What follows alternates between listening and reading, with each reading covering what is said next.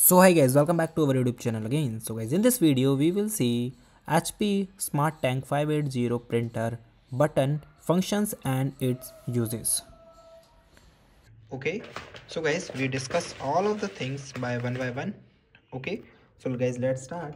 So guys, first of all, this button is the power button. Okay, so you turn on and off the printer by using this button.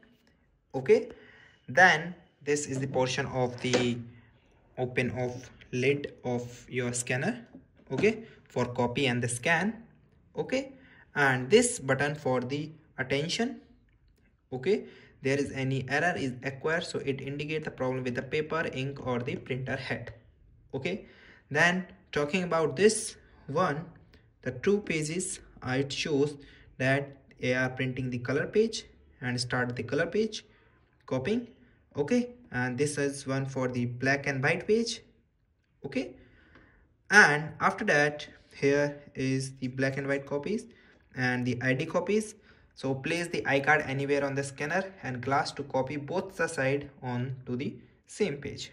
Okay, so this provide this functionality, so you don't need to flap your iCard. Okay, so this is the Wi-Fi button.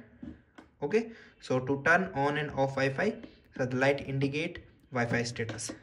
Okay, here you see. Okay, and this is the information button. After information button, you see this is the resume button, resume job after any disturbance. Okay, and this is for the cancellation button. So these all are the button are in your printer. Okay, here I'm just on it, so it also scanning the Wi-Fi. So guys, thank you and have a nice day, and subscribe our YouTube channel for the further informations.